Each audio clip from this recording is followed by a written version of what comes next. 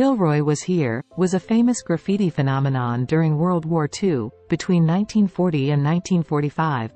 All because of rivets on ships. The image of a man with a big nose, peering over a wall, with words, "Kilroy was here," was well known among soldiers and regular folks everywhere. The graffiti came about because of shipyard workers and their rivet counts.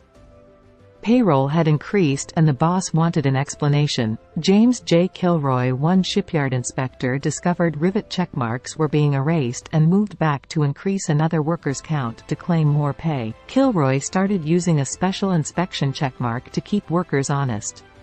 A funny man with huge letters saying Kilroy was here. In 1946, ATA in Boston, Massachusetts, held a contest to reveal the graffiti artist.